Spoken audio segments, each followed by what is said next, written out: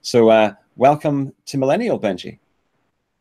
Thank you. Thank you for having me. It's an honor to be here, and I'm glad that I could be here on the last day of the live streams.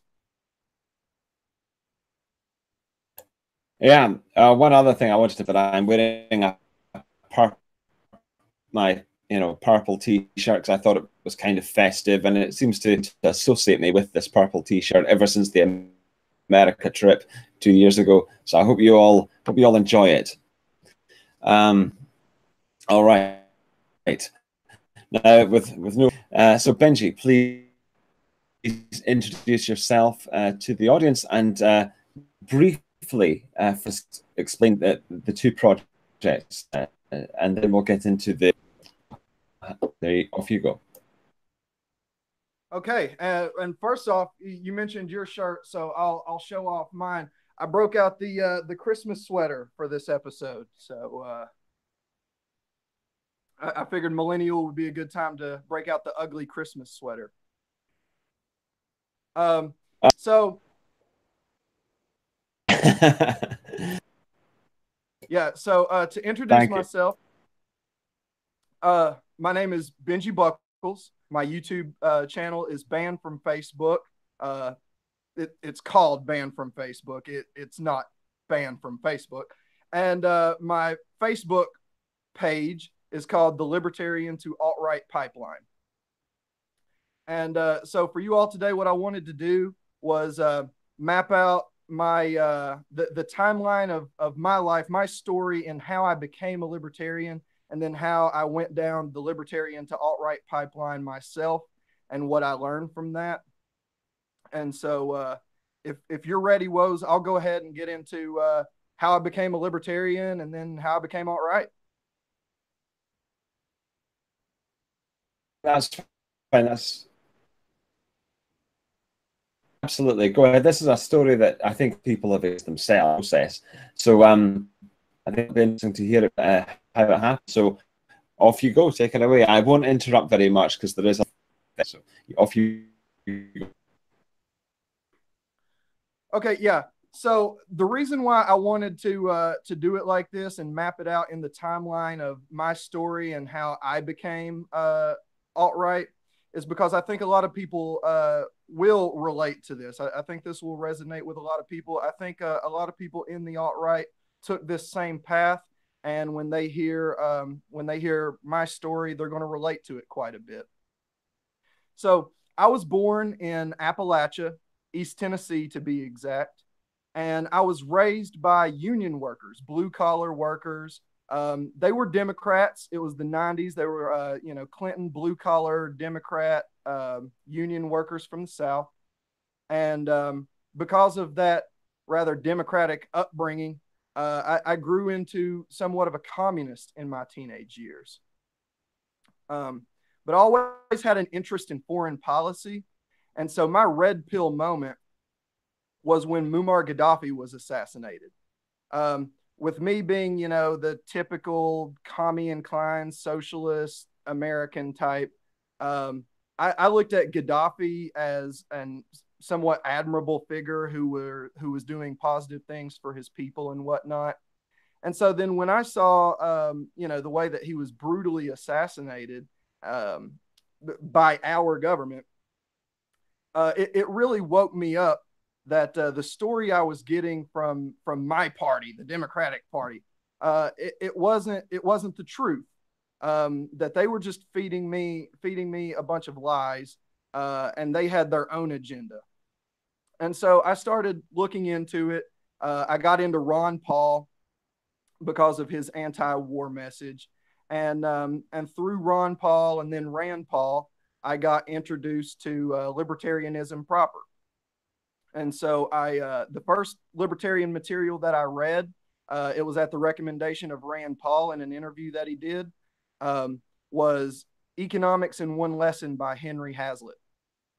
And then after that, I got into Milton Friedman, Walter E. Williams, Thomas Sowell, and then from that, I got into a little bit of a deeper dive into libertarianism. I read some Karl Menger, Max Weber, um, Mises, Rothbard. And for a while, I kind of settled that I settled with Rothbard. I thought that his interpretation of libertarianism and the non-aggression principle, I thought that that was true libertarianism, and everybody else wasn't doing libertarianism as good as Murray Rothbard. And then from that, I got into Hans Hermann Hoppe, and I got involved with the Libertarian Party myself. I even held an elected position. I was the regional coordinator for the East Tennessee Libertarian Party. And at the same time, I also got involved with the alt-right. I was starting to deconstruct identity politics and everything, and I started to reject identity politics. So I was getting involved with the Libertarian Party and the alt-right simultaneously, and I was really reconsidering identity politics and their value and everything. And at this time, I started a Facebook group called the Alt Libertarian Movement. And what I wanted to do was I wanted to take what I saw the alt-right was correct about, and I wanted to apply that to libertarianism. And it didn't take me very long to find that the Libertarian Party itself was not very receptive towards that at all, and that the Libertarian Party has in America has been taken over by leftists, by socialists, and it is not Murray Rothbard's vision of libertarianism. And so because of my group, the alt libertarian movement, and some of the memes that were shared, I got a call one day from the vice president of the Tennessee Libertarian Party, and he gave me an ultimatum. It was either stop doing the memes, stop doing the alt-right stuff, stop doing the alt libertarian stuff, and stay with the party. Or if I wanted to keep doing that, I would need to step down from my position with the party. It took me no time to decide I'll just step down from my position with the party because I'm not going to back off of these things. So right after that is when Charlottesville happened.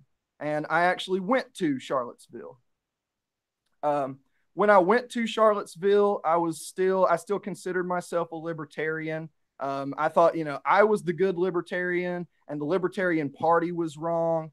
And I was going to go to, I went to Charlottesville as a libertarian, and I wanted to show that not everyone in the alt-right, and I was really alt-light at the time, but I wanted to show that everyone in the alt-right wasn't like the bad portrayal that was being put out there.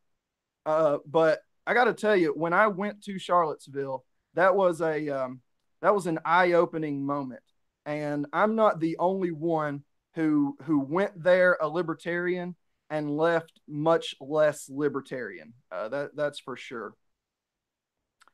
And I did a couple interviews. Hold on. At Charlottesville as well. Interject now. How's my audio now? I didn't realize it was so bad earlier, and I've switched the camera off, so hopefully it's better now. In the live chat, can you let me know if I sound okay now, or is it still dreadful? But in the meantime, Benji, can you explain why, and I know this might be obvious to say in your own words, why did you leave Charlottesville, less libertarian than you went? Well, so one of the flaws to libertarianism that I realized that day is that individualism, or the libertarians' interpretation of individualism, which is really hyper individualism, it doesn't work. When you come face to face with mobs of Antifa and other George Soros funded groups who are just mindless NPC drones, you immediately see that individualism cannot combat this. It takes collectivism to combat this collectivism. And if you have a system based on individualism and liberty and freedom and all of that, you're going to leave yourself very susceptible to these groups who don't share your values. So libertarianism is self-defeating philosophically, just from the fact that individualism needs collectivism to survive. Oh yes, this is a well-established thing. Um, as you say, if you just leave the field open for everyone to do what these people will want to do, is gang up against you, whether it's religiously or ethnically or whatever. Yeah, yeah. Furthermore, I would say that libertarianism is self-defeating philosophically, in that individualism needs collectivism to survive, and it's also self-defeating pragmatically, because when you have free market fundamentalism, and you just allow these capitalists to get endlessly empowered, they're going to turn around and grow the state and use the state to their own ends. So libertarianism empowers those who then turn around and empower the state. And so libertarianism wants to control the state or reduce the state or end the state, depending on your version of libertarianism. But it ends up doing the opposite, because it empowers people who want to empower the state. The thing about the state, that desire for a small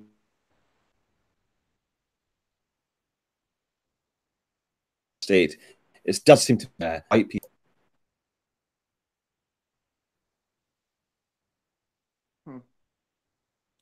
I'm sorry, I'm having a little bit of troubles. Let me switch my camera off and see if that helps. Oh, that's unfortunate. Um, I was saying, oh, I'll wait for you to finish. I do apologize for this, everybody. I don't know what's going on. Okay, so Benji, I was saying that the desire for a small state seems to be limited. It seems to be a very white thing. Oh yeah, it's definitely a very white thing. And if you truly value liberty, and you go through how we get liberty through property rights, and how property rights came to be, I mean, it's basically just an English tradition, an English legal tradition. So if you're honest, you see this very quickly, and it seems that libertarianism is just the civic nationalist way of talking about white nationalism.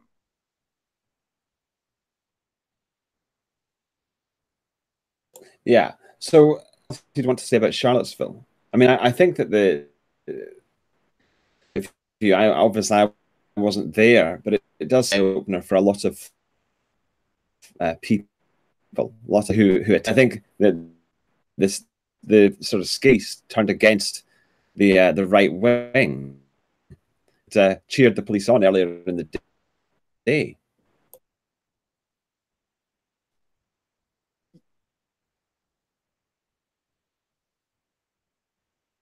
See, I'm gonna turn my camera back on here. Yeah. So when I was at Charlottesville, I went there with the intention of like showing that not everyone there was some cringy LARPer. But while I was there, I realized that critiquing these guys about their cringy LARPing was so far down on the list of importance. And when you see these mobs of NPCs who are directly against what you stand for, you don't really care about who's standing side by side with you. If they're standing side by side with you, you accept them. And so I still think that there's some bad optics and some cringy LARPing, but these people are willing to stand side by side with me and go toe to toe with these NPC drones who oppose us. So the enemy of my enemy is my friend in this case. But while I was at Charlottesville, and I didn't go there planning on doing interviews or taking any videos or whatever, but it was just so ridiculous how everything played out that I couldn't help but pull my phone out and take some videos.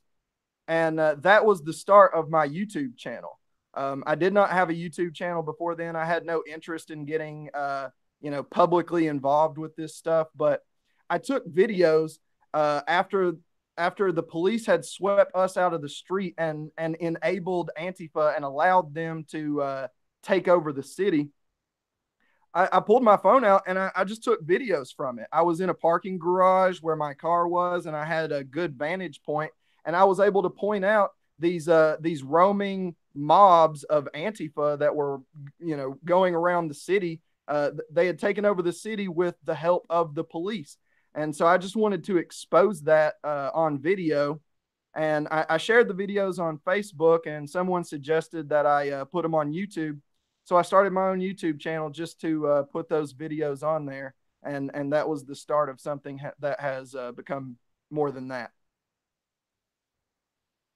Right. And is that what people can find on the YouTube channel? So I've made much more content since then, and there's much more content in the works coming up. But yeah, my first videos on my YouTube channel are my videos from Charlottesville. And if you're not aware of exactly what happened at Charlottesville, I encourage you to check out those videos. They're very eye-opening. The parking garage that I was in all of the videos from the James Fields incident, you can see that parking garage in the background. The mobs of Antifa that I caught on tape showing them taking over the city, those were the mobs that cornered James Fields' car in that alley just seconds after the video ended. So I have the proof that these aggressive mobs that were taking over the city, I have the proof of them going into that alley and trapping his car. Right. Have you submitted that to the police? They're very public, and that information is known. It's not an unknown thing that mob of Antifa went into that alley and took over that alley. I've also seen people, talk like they had the right to do that. They had absolutely no right. Those mobs had absolutely no right to take over the streets the way that they did. But yeah, them taking over that alley was it's not an unknown fact or anything. Right. Okay. So, is there anything else you'd like to say about the conversion from libertarian to alt right?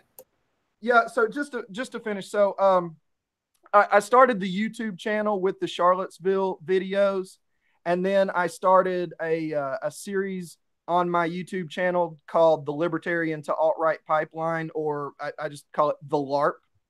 And this is another point that I'll get back to here in a second. Life consists of genes, memes, and LARPing. But I'll get back to that in a second. So I started a series called the LARP for the Libertarian to Alt-Right Pipeline. And one of the people that I interviewed in this series was Jason Kessler. And this was and this was right before Charlottesville 2. And for those people who don't know, there was a private group message on Facebook about Charlottesville 2. They were doing the planning and organizing for the event in that message. And I was not in that group message, but I was mentioned, and my group, the Alt Libertarian Movement, was mentioned in that group message. And someone from Antifa got into that group, took screenshots, sent it to Unicorn Riot, the leading Antifa website, and doxed everyone in the group. And then Facebook received a lot of heat from media outlets about that. They said that, they were criticizing Facebook for allowing these people to organize on their platform. And so Facebook responded by kicking everyone in the group off of Facebook permanently. And I wasn't in the group, but I was mentioned, and my group was mentioned, and my group was kicked off of Facebook.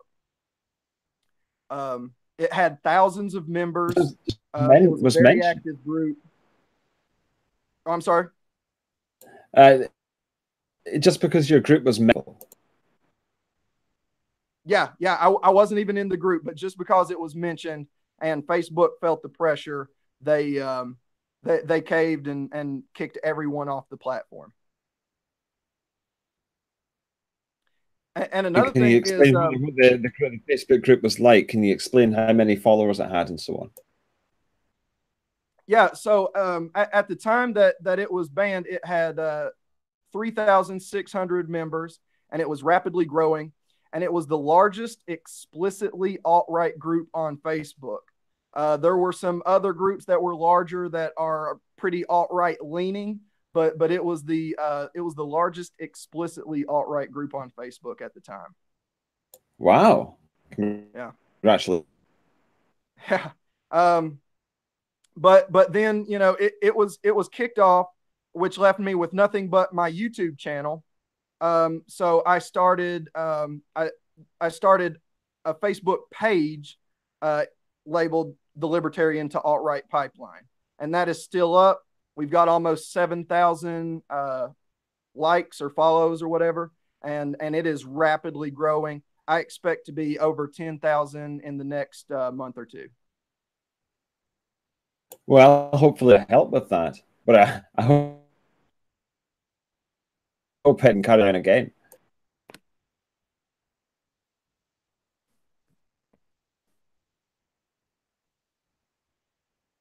Oh, can you hear me fine? So just take it away with what you were saying. Yeah, sorry, I'm still having some audio issues. I turned off my camera. Hopefully that will help.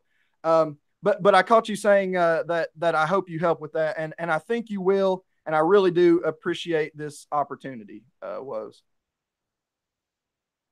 Oh, well, thank you very much. Thank you. I think that the audio problem, the bandwidth problems are at my end. I'm going to have to reboot everything. Seems to be very bad. I'm sorry about that. I've no idea what's going on. Might be the weather. I don't know. But anyway, is there anything else you'd like to tell people about the YouTube channel or the Facebook page, what they can find there? So I've got a host, or I've got a bunch of different things on the YouTube channel. I just encourage people to go check it out. There's something there for everyone. Um, and then yeah, also go if you're on Facebook. I know a lot of people in these circles have abandoned Facebook because of its policies about free speech. But if you're still on Facebook, go check out the Libertarian to Alt Right Pipeline. Give it a like. That was all I had to say about the timeline of how I became a libertarian and then how I went down the Libertarian to Alt Right Pipeline. Have got this I want to read off. It's what I've learned going down the Libertarian to Alt Right Pipeline. So, what I've learned. Yeah, go for it. Go for it. Yeah, what I've learned is the Faustian spirit in white people, paired with our pathological egalitarianism, caused us to colonize the world thinking we could teach them our ways. We were wrong. We can't. Furthermore, multiculturalism, which was caused by that same egalitarianism, has caused a reverse colonization in our countries. So, what we do about that is yet to be seen, but that's what I have learned going down the libertarian to alt right pipeline. Okay, okay. I mean, I think it is a very common trajectory that people go down or go up. So it's been good to hear your story of it. Effectively, I mean, libertarianism just doesn't work in ultimately the ethnic environment. Yeah, it doesn't work. It doesn't work philosophically. It doesn't work pragmatically. You know, it doesn't work in the real world or on paper, as I've already outlined. Um, we are in, you know, you hear the term late stage capitalism quite a bit. What it really is late stage liberal democracy. We are in late stage liberal democracy. And I mentioned Hoppe earlier. He was one of the most influential figures to me. And and he really lays this out well. This current deal of liberal democracy is not the end of history. It's not going to be like this forever. In fact, it's on its last legs. We are in late stage liberal democracy right now. Yeah, I think that's true. I think social democracy is the term that we use in Europe, and I do think it is heading towards its demise. Because in the stands for nothing, it protects nothing, and that means that it itself is doomed. Yeah, the motto of the motto of the alt libertarian movement, which was the group that got shut down by Facebook, was fighting the culture war. I expounded on that and said that lots of libertarians were out there fighting the information war, but we were there to fight the culture war. And the shape that the culture war is taking right now throughout the world is nationalism versus cosmopolitanism. And I understand that in these nationalist circles, we've all got different views of how nationalism should be, but that is way down the road before that becomes relevant. Right now, all that's relevant is nationalism versus cosmopolitanism. I think that is a general consensus, not only in the dissident right, but on the left as well. It's nationalism versus globalism, as I put it, or cosmopolitanism. I mean, it's the same thing, really. Okay, so let's leave it at that. I wish leisurely, but yeah, go on. Yeah. So that being said about nationalism, we kind of all agree that's where we have to group together right now, and then we can go over our smaller differences later. That being said, I see a lot of people in the alt-right wanting to abandon Trump, and I don't see the point in that. The way that the system works right now, this has got to be our guy. We cannot abandon Trump and become like the Libertarian Party. We will just be irrelevant forever. We have to stick with Trump, and I think that we have to continue that strategy of latching on to figures who are at least somewhat sympathetic to our cause, and create a cult of personality around them, even if it's just a meme. Even if so for instance, Tucker Carlson has seemed to really come towards our side over the past year, and I think that we should have that same type of cult of personality around Tucker Carlson right now that we had around Trump in 2016. That's a very good point. And Kavanaugh, other candidate, but I think Tucker Carlson much more. And he needs our help because he's being attacked by the left. Yeah, absolutely. And so that's a perfect example of how we can latch on to these figures to advance our goals. So I think that the number one issue for the alt-right right now is censorship. Censorship is our most pressing issue. And if anybody doesn't believe that, I'll just say that, and I'm very American centric in my thinking, so I apologize, but here in America, at least, things are going to get bad. Things are going to get very bad over the coming decades. And we have to have a platform when these things get bad. And so, for instance, I think everybody here knows that that the demographics are shifting, and by 2040, even the census will acknowledge that white people have become a minority in America. But in 2034, Social Security is going to run out.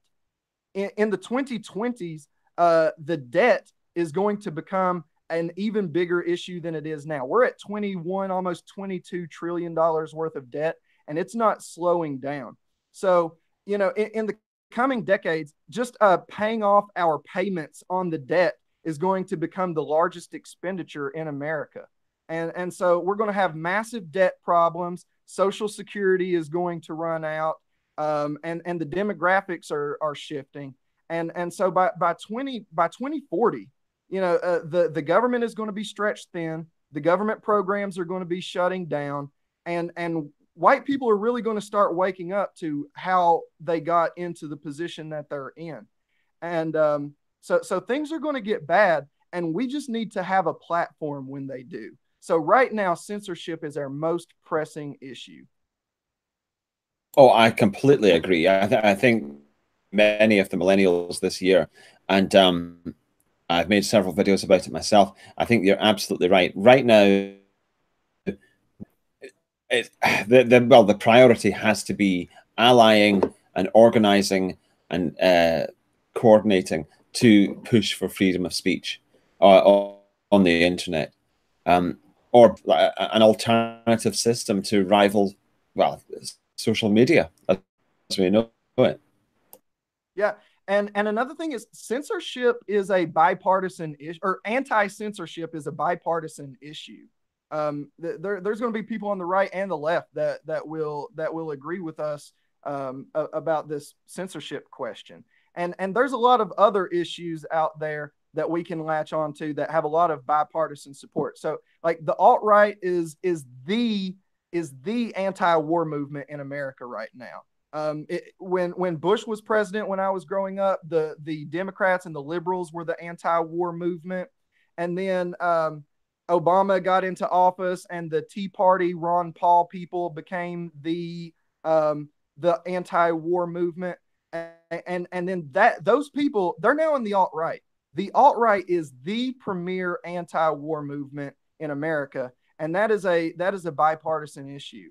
Environmentalism is another topic that we should take. Environmentalism is not a liberal position. Environmentalism should be a conservative position, even more than a liberal position. So I think that being anti-war and environmentalism and censorship, these are all issues that the alt-right should really take ownership of. I completely agree. I totally agree. But okay, that's been a good one. I'm sorry about the technical problems. Apparently it's been really bad for the audience. I hope that the recorded version is watchable. There's nothing this has never happened before. So I don't know what the problem is, but I will reboot everything for the next Hangout. So in the meantime, Benji, I do apologize that I couldn't give you a better showing. There's not much I could do about it. So anyway, I hope that this does drive some people to your YouTube channel and the Facebook page. So thank you for appearing. Could I say one more thing before we get off here? Yeah. So earlier I mentioned that I think that life consists of genes, memes, and LARPing. And so to expound on that just a little bit, civic nationalism is a good meme, but genes are more real than memes. You are your politics. You cannot separate them. So I'm conservative on some issues. I'm liberal on some issues, but I am white on all issues. Okay. All right. So let's thank you for appearing on Millennial 2018. I'm sorry that about the technical problems, but I hope you got some exposure nonetheless. All right. Thanks for having me, Woz. Okay. And I'll be back, hopefully, with webcam and a better connection with Babylonian Hebrew in 10 or 15 minutes. So I will, well, then, and hopefully you'll see me then. Bye for now.